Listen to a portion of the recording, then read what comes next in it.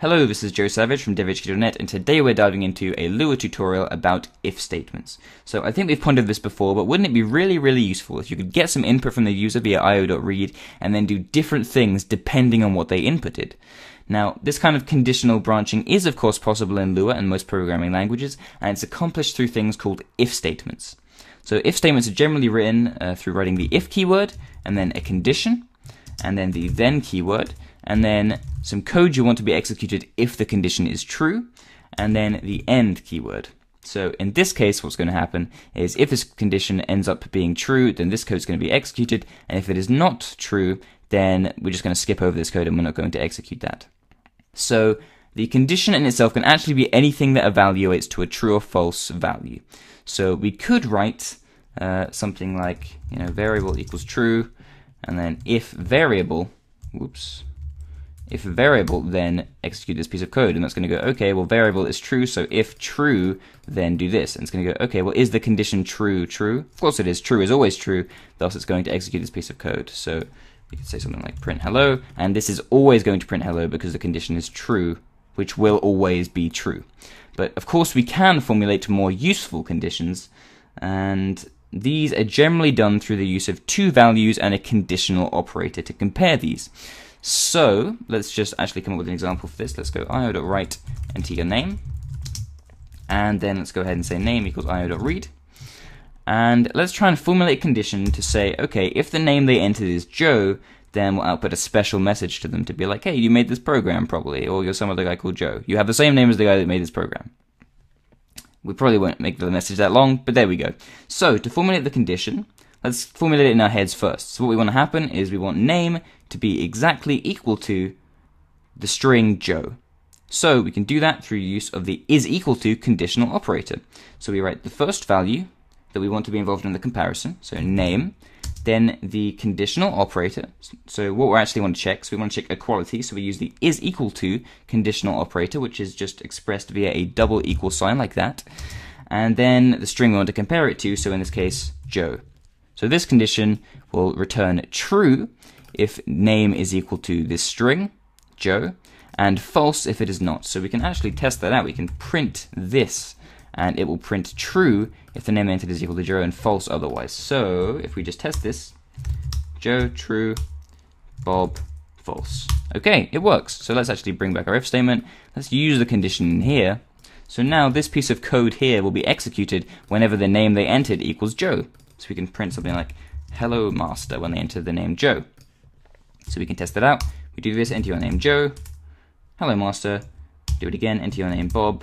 Bob doesn't get a message.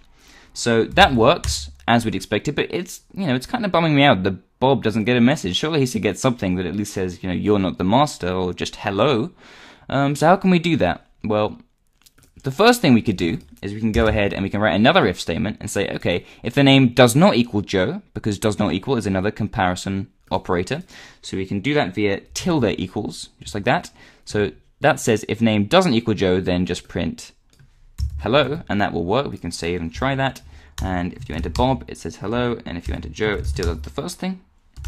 However, this isn't really very efficient, because if the program's already done the comparison to check if the name equals Joe, then surely it should sort of know when the name doesn't equal Joe. We shouldn't have to compare the name to Joe again. So what we can actually do is we can sort of bind these together. So we can just write a thing called else. So what this actually does is it says, okay, if this condition is true, if the name is equal to Joe, then do this.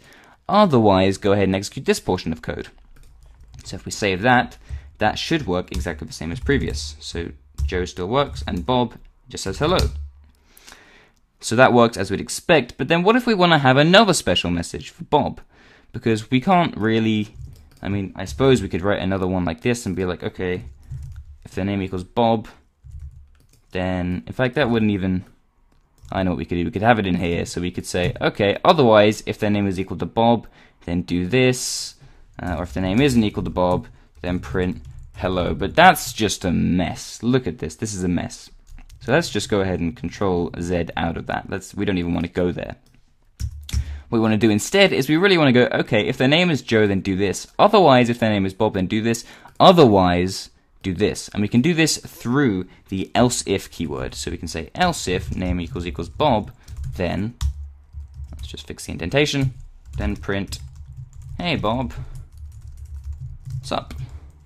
So what this does is just as we described. If this condition is true, it will execute this piece of code and then go down to execution down here. Otherwise, if this isn't true, then it will check this condition, and if that is true, it will execute this piece of code. And if it wasn't true, then it will go to the else and go, okay, then we'll execute this piece of code, and then again it's going to go down to execution down here.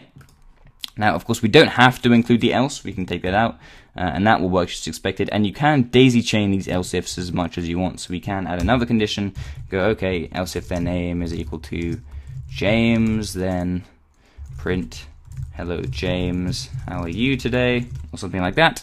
And that will work as you'd expect, and we can just quickly test that. So James, Bob, and Joe, and someone who isn't those.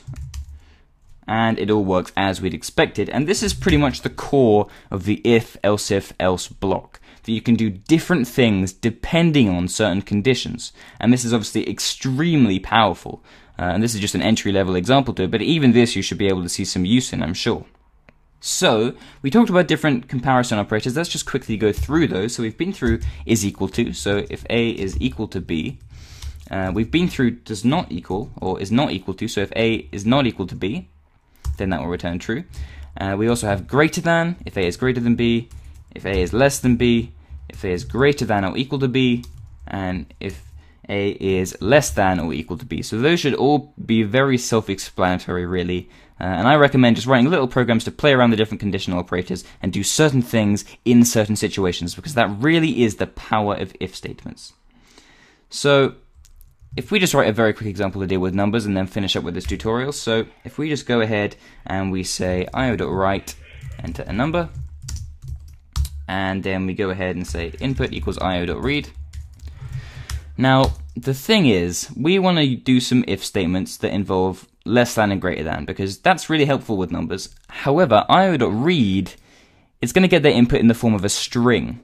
So what we can actually do is we can use a function called toNumber, which will just convert this string into a number, so we can then do number operations with it, so we can mess about with it like it's a number, use greater than and less than, and greater than or equal to, and less than or equal to, and they'll work properly, rather than it going, what do you mean this string, or for example, a string could just be the letter A. What do you mean A is greater than 5? I don't understand what that means. Instead, it will have a string that's related to a number, and it'll go, okay, the toNumber function will just go ahead and go, this looks like the number 52 to me, so we'll convert it into a number and then we can deal with it properly.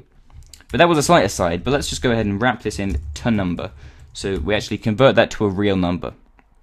And then we can go ahead and write our if statements. So if input is less than 0, we print negative number, good choice.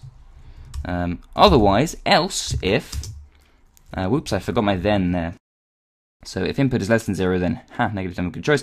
Otherwise, if input is greater than 9999, then let's output geez, that number is large. Otherwise, what other situation can we have here? Let's just have an else. Otherwise, go ahead and print meh, pretty boring number. And that should really do what you expect. So again, let's run this, and it should do different things depending on the input. So if we enter the number 5, it's not very impressed. If we enter the number bunch of 9s, it's going to go, geez, that number is large. And if we enter a negative number, then it's going to go, hey, a negative number, that's a good choice. So that really is the core of if statements. I really do suggest writing your own little scripts to play around with writing different conditions and different comparison operators, and just getting used to the whole form of the if, elseif, end, all the thens, making sure you use the end.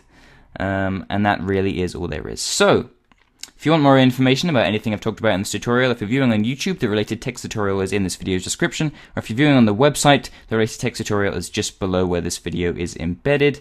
That is all I have to say in this video, and have a nice day.